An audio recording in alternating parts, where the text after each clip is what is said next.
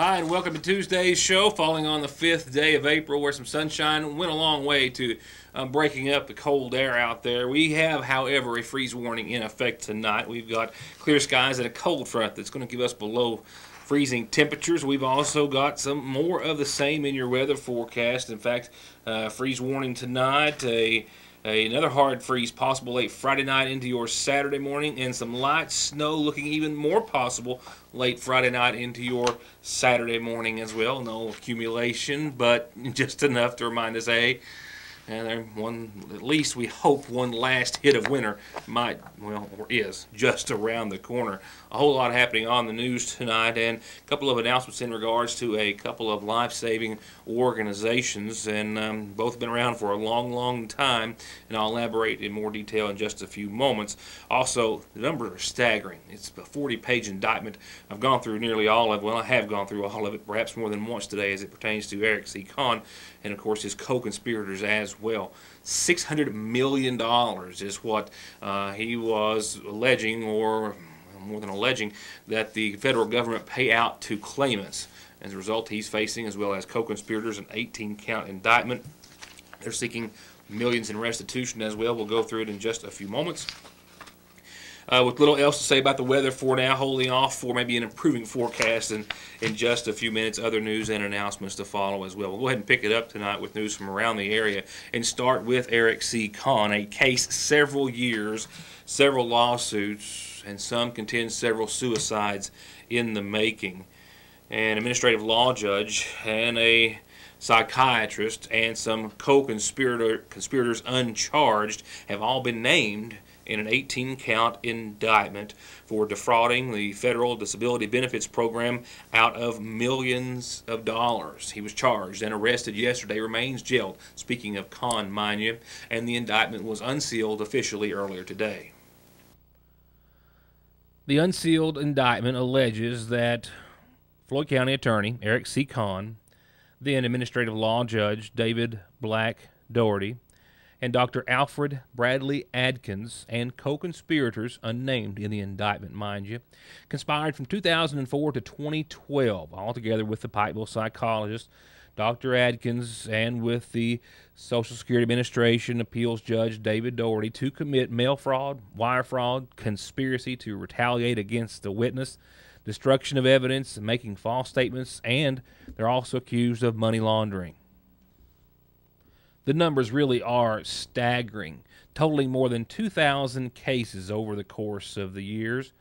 Penalties carrying up to 20 years in prison and $250,000 fines for many of the 18 counts on the indictment.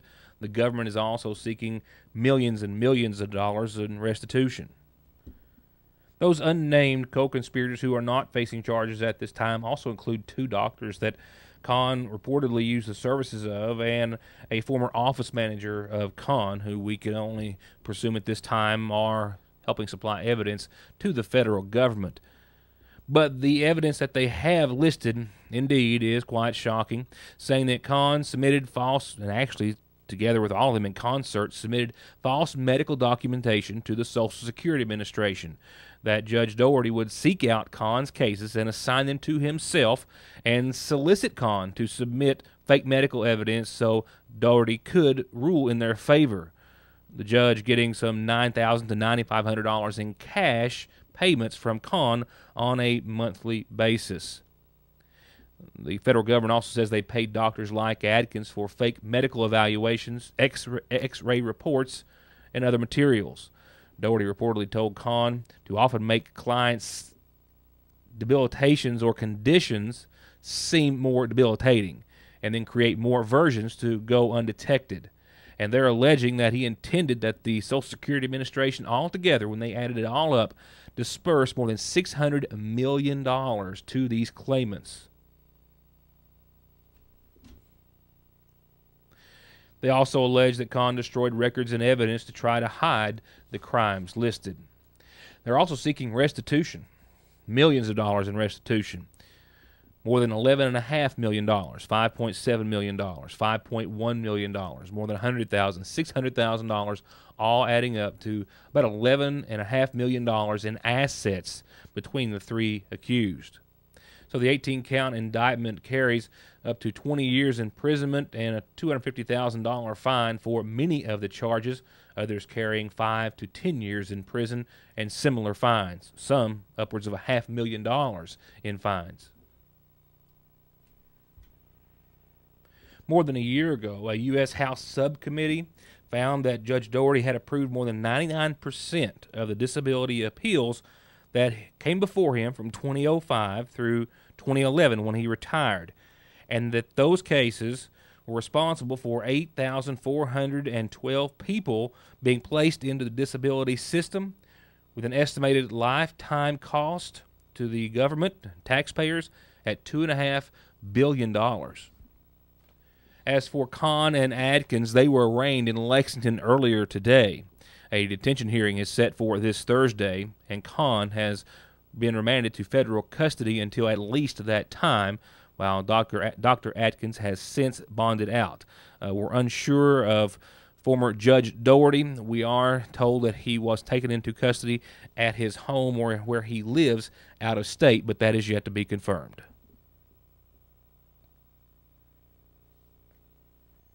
For high-speed internet starting at 15 meg for all of your gaming, movie, home, and business solutions, or to watch TV, including your favorite local channels without a contract with hundreds of channels and digital and HD quality, and to stay connected 24/7 with friends and family, a direct line to 911, or to give your business the link it needs, choose telephone service you know is always there. Just click on their link on this site to find out how affordable the latest technology in communications can be. Foothills Communications.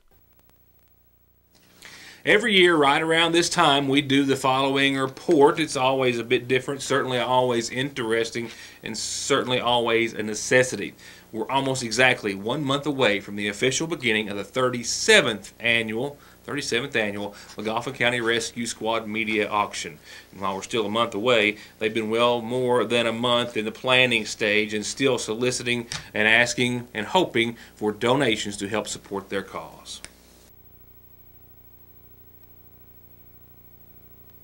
The 37th annual McGoffin County Media Rescue Squad Auction, which will be live from here at the Squad Building, Station 1. And it will be May the 5th, which is Thursday night, 6:30 to 9, and Friday the 6th will be 6:30 to 9, and then on Saturday 2 to 7, or when we sell out. And the last couple of years we've pushed and sold out before we're 7 o'clock. So all the items will be listed in Sayreville Independent. The live radio, WRLV 106.5, will be carrying it again this year. And then Howard's TV cable on channel 15. So we're just getting the word out. So it's nothing new unless you've been out of the county or out of the space or somewhere for the last 30-some years, or just now beginning to figure out what we do here. Rescue Squad's been operating since 1974, so it puts us on in 42 years providing services to the people of McGoffin County and those who travel through it. All of our rescue services available to them, and we roll 24 hours a day, 7 days a week, 365 days. And if you notice, back to snow, we did a lot of transporting for the nursing home and some employees and other work. So we try to make it the community. We try to keep our community going and safe as much as we can, and hopefully everybody else stays safe. But we're going to start when we be coming by to pick up some items, or buy if you want to make a donation. Money's always welcome. And that's what keeps us rolling here for the next year, coming year. So it's 37. We're working on it right now. And they're always working on a very slim budget. But this year, it's a little more slim than most. In 2015, the McGoffin County Rescue Squad made 310 runs. That's nearly one a day. They amassed more than 27,000 man-hours invested in all of those response times.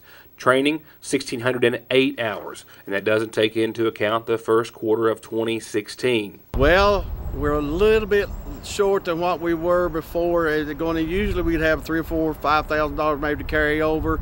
Right now, I'd be hard strapped to come up with about $2,000 to pay bills if we could really get it to. So, yeah, we're a little shorter than usual, and that's because of vehicle breakdown, equipment breakdown. It has to be fixed, keep running.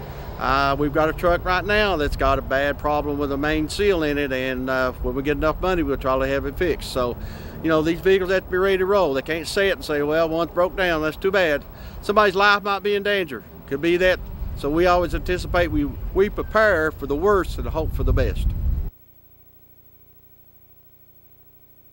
So we'll be talking about the rescue squad and showing you what is always some really neat and hopefully valuable donations that are made leading up to the big event over the course of the next coming weeks. Next week, however, we're going to be talking to you about another life-saving emergency-related organization. That's the Sagersville Fire Department, who will reach a milestone next week, 70 years in service. They were formed in April of 1946, and I sat down with Fire Chief Paul Howard earlier today to kind of go over a little preliminary information. They're putting together some details, and we're trying to put together a report, and there are just some holes out there in the history. He's trying to identify all the chiefs and gather as much information about the history of the department as possible. Right now, here's what we need. It's a list that I've made. The fire chief from around 53 to the late 1960s is unknown, or fire chiefs, I should say.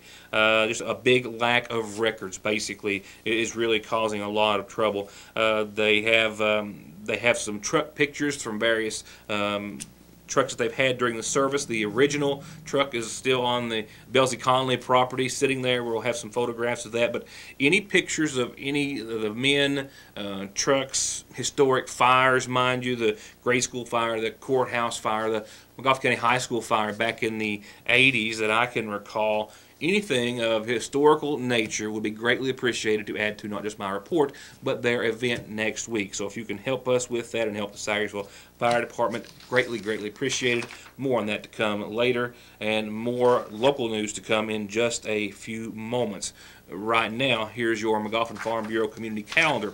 Starting off with just a couple of things that I don't have on the calendar. This one from Johnston County. Tommy Mead's Old Time Bluegrass Show is presenting Dinner from Around the World. It's going to be at WSIP and at the radio station, I do believe, this Thursday from 6 to 8, and they're going to serve until they've served out of food. It's $5 per meal, or you can take a sampler of around the world food for just $10, and all proceeds go to the St. Jude Children's Research Center. They're going to have Italian, German, Appalachian, and the finger food variety as well, in case none of that strikes your fancy or you just want all of the above. You can get advanced orders by calling 264-1943. You might want to do that because literally they can only serve until the food is gone. But it's a fundraiser that they hope you'll be able to support them with this Thursday, 6 to 8, at our friends over at WSIP. And don't forget, we will be talking more this week, but just to get you geared up and excited, with a coat maybe or a jacket in hand, the Battle of Punch in Half Mountain is this Friday, Saturday, and Sunday specifically for most of the public, with the Miss Belle of Appalachian pageant, the Civil War showcase for the dresses for the ladies, either infant all the way to adults. Larry Sparks is performing Saturday at South McGoffin Elementary. We'll be talking to some folks from the Civil War Reenactment Committee very soon this week, but just keep that in mind. It is this weekend. And these are the rest. And I think I just have a birthday announcement for the rest of your McGoffin Farm Bureau community calendar. And I'll pick up that birthday wish and calendar announcements right after these words. Stay tuned. We'll be right back.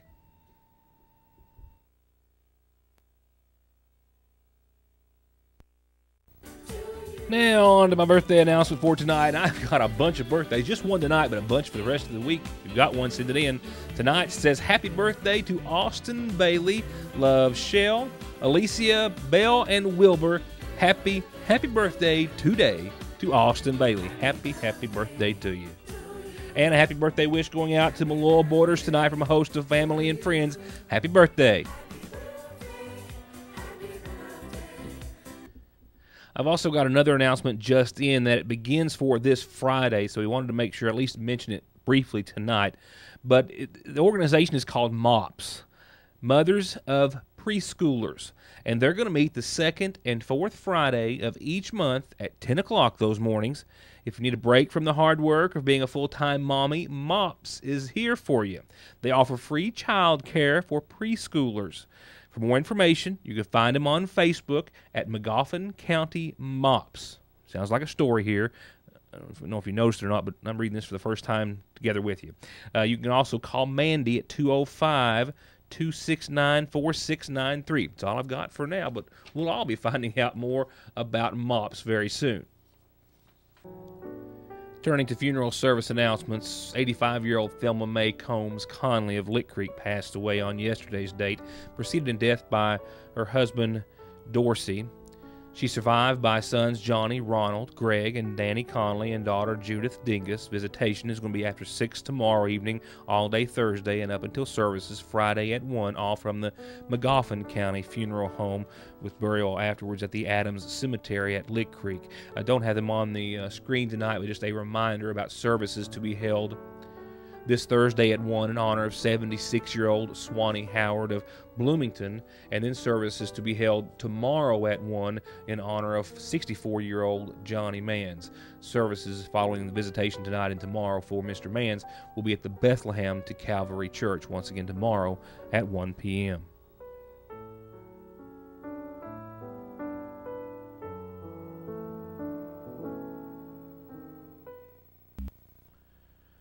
The Magoffin County Sheriff's Department, specifically Deputy Neil Adams, noted in a police citation as we turn to other headlines that he responded to a call of an incident on Punchin off of Route 7 in Magoffin County yesterday evening, sometime around 6:30. He found upon arrival, he said, a pickup truck that was over the embankment and had come to arrest the driver still inside. Upon questioning the driver and speaking to the subject, he noticed that the driver smelled of alcohol and was still inside and unable to take a field sobriety test due to his intoxication. David May, member of the Magoffin County Library Board, who has been very vocal about the destruction of the Sayersville First Baptist Church and has been in headlines for obviously other reasons now for months, was taken to jail by Deputy Adams and charged with operating a motor vehicle under the influence of drugs. May is also a contractor for grant writing for the city of Sayersville. No comment at this time from the mayor of Sayersville, except to say that he is aware of the situation, and he is also aware that May was on his own personal time at the time of the incident, but that he would be looking into the matter. May was taken to an area hospital and medically cleared before being lodged in the Big Sandy Regional Detention Center on the DUI charge. He since has been bonded out as of earlier today. Now to wrap it up tonight with your Licking Valley RECC forecast. The freeze warnings got me all tongue-tied. I'm at 59 right now at 6:30. A decent day out there today. A little chilly at the onset, as will be tomorrow, but warmer as well. 25 degrees for your nighttime low tonight. Those clear skies are also going to add to helping with the freeze warning, and we'll expect to see some frost tomorrow as well. I do believe possible for some folks. Mostly clear skies, that patchy frost before 9 a.m. We also have increasing clouds tomorrow with a 30% chance of some showers early.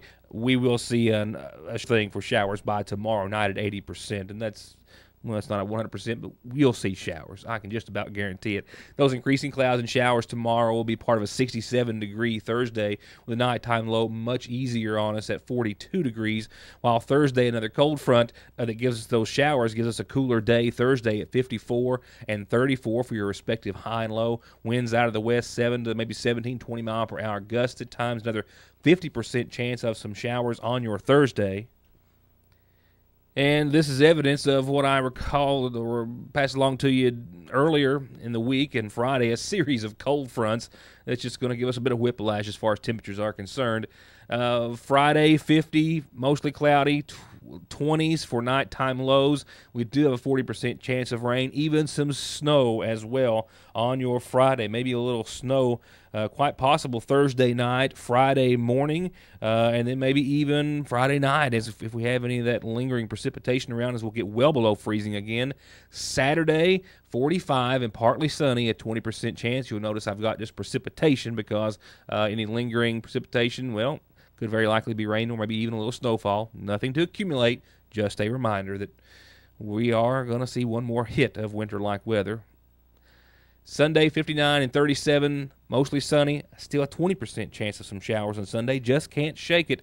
The good news is I've got 71 on Monday. For now, thank you for watching. Thank you for being a part of the show. My day starts early tomorrow, a special ceremony, a balloon release, a special interview at the animal shelter, and that's just going to get me started. So be sure and join us back here for more of Your News Today. We'll see you then, and have a good night.